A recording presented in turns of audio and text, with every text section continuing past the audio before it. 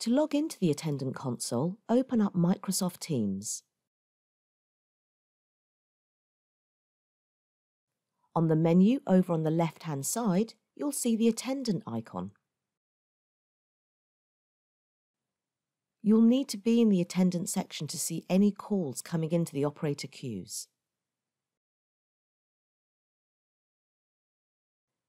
If you need to use your Teams client outside of the Attendant section, open the Attendant in its own window by right-clicking the section symbol and choosing Pop-out.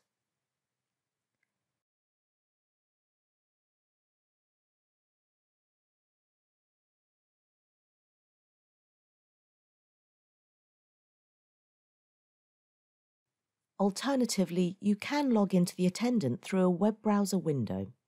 The URL that you need to use will depend on the region you get your service from.